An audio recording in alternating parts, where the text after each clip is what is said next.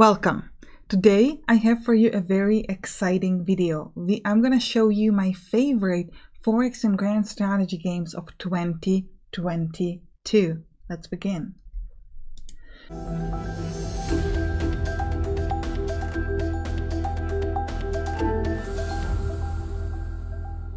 Now, sure, in your war games and Forex strategy games, you've already conquered most of Europe and maybe Japan, Americas, maybe even foreign planets. But have you taken over China? Right now, we're going to talk about Rise of the White Sun, which moves you into the 1920s, and you can play as every significant faction of China. And your goal is to reunite China, and you can use diplomacy, different kind of schemes, or just a brutal force. Now, aside from fighting your enemies, you also have to be fighting bandits and pirates. An interesting thing is that sometimes you can get leaders that actually get benefits from, or make it easier for them to work with bandits and pirates, which is pretty interesting. And you don't have to raise rural militia.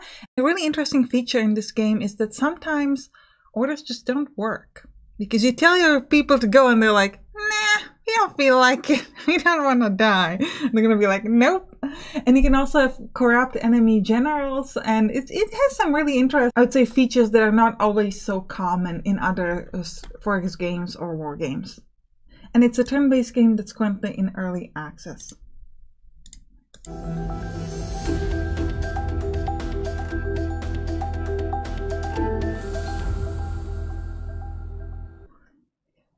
A revolt has taken over your country, but do not fear, because you are the leader of the rebels.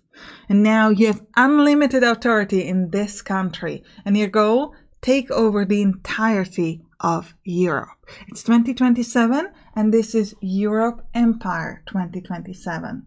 So now obviously you'll be handling diplomacy and war, but the game also has an interesting spy center where you can try to spy on different enemies, and also you'll have to be handling different weapon suppliers, so you can either get weapons from other countries or from the black market. There's also technology and some world news, and the graphics of this game are pretty funny.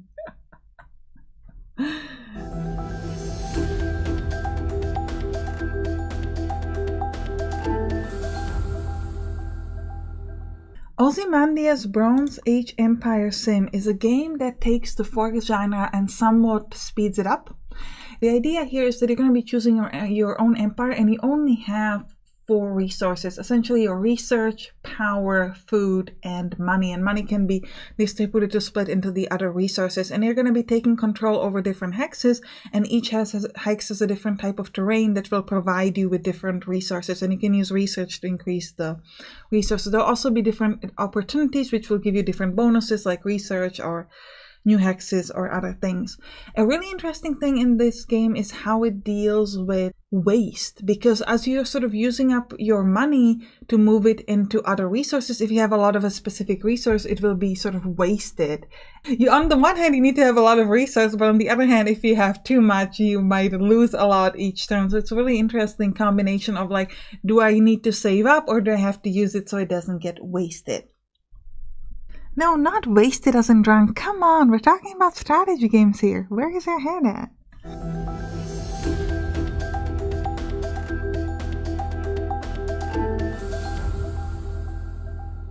Now, the previous game was about making the Forex and Grand Strategy a little bit simpler by making it faster. This game is not like that. This game is complicated.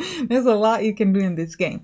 So, Stellar Monarch 2 is a full-to-space empire builder where you are the emperor and you belong into one of the noble houses, but you have to there are 7 noble houses in the game, and you have to kind of handle them all. You do belong to one, but it's not that you're just going to be focusing on your own. You do still have to handle the rest of them.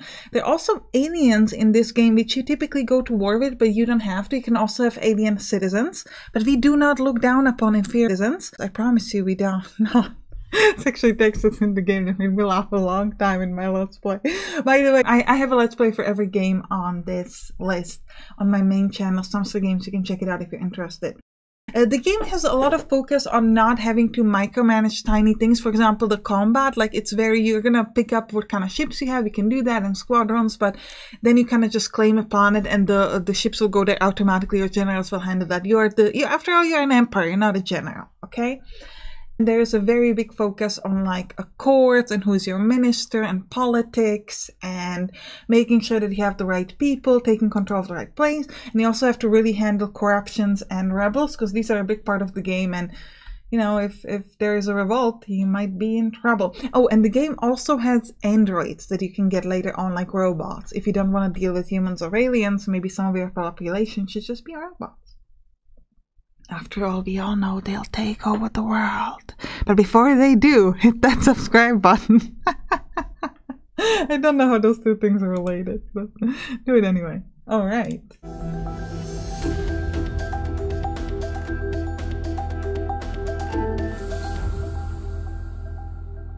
Now, so far, every game we talked about was turn-based, but I know that some of you prefer the real-time genre. So I have something for you here as well. Dune Spice Wars.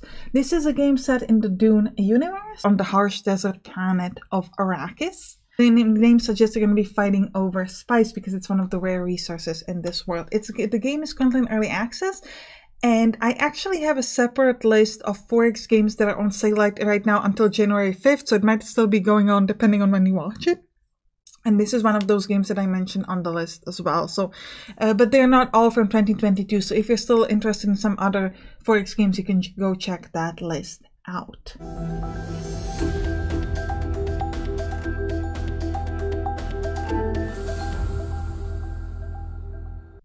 Now, we talked about aliens before, but what if you could be the alien? We're going to talk about Distant Worlds 2, where you can pick one of the alien races, or you can be a plain boring human. But why would you?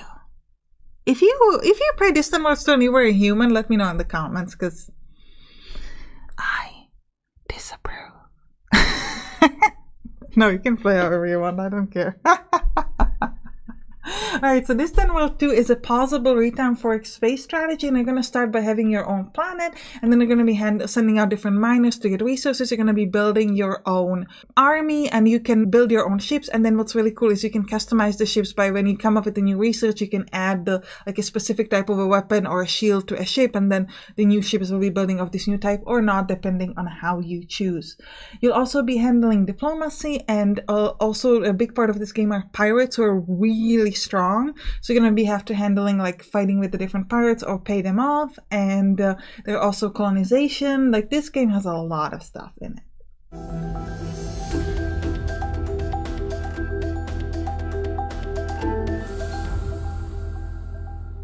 We're going to stay in space, but this time we'll add a little bit of chaos. We're going to talk about Chaos Galaxy 2.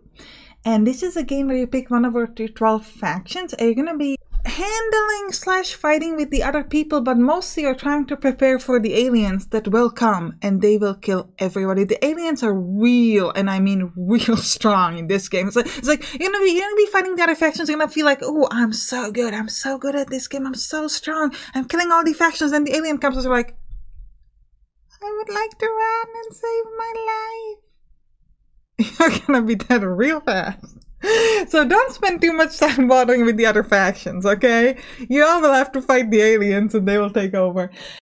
We're gonna start with like a bunch of different planets, and you'll have to handle some of the resources. A really cool thing you can do is you can build these defenses on the planet, so that then when an enemy comes to your planet and attacks you, the planet actually has these buildings that you build around, and you can see it in the combat.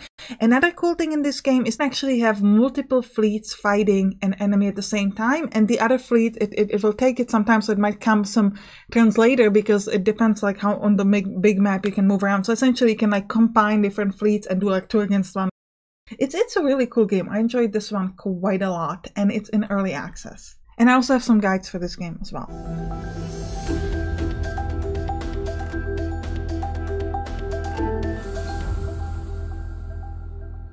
Bow down your head and pray, for the aliens have come to save us.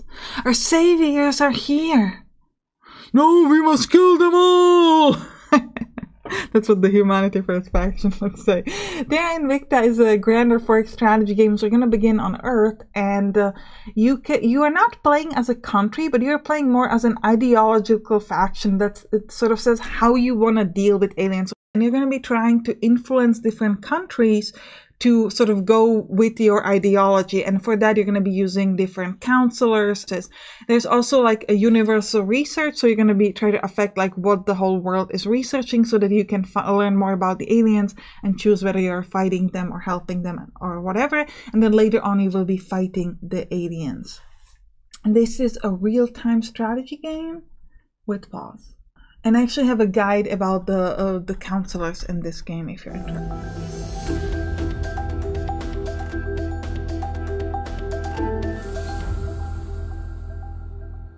Master of Magic. Now, some of you might say, wait, this is a game that's been around for like forever. No, the new Master of Magic. In 2022, Master of Magic did a remake of the turn-based strategy classic, and it's a fantastic game. I love this game so much. It's so good. A really cool thing in this game is how the spells work. Like you can use spells obviously in combat to do damage as is typical, and you can also use spells outside to give you different like buffs and debuffs bonuses. But my favorite way to use spells is actually to create a brand new unit. So you can use spells to get some really cool and unexpected and fancy units like bears and these kind of like ghosty units and basilisks and spiders and all sorts of things that you would want. And you also get these really fun advisors that sort of kind of help you out and give you advice. The combat system is quite unusual compared to other modern combat systems. It's quite complicated, so we will not go into it here, but it's a little bit different than what you're used to if you're playing like turn-based games right now. Now, speaking of turn-based games, I actually have a list of my top 10 turn-based tactical games or deck builders from 2022, so you can check that out if you're interested. There'll be a link in the description. See you there. Bye bye.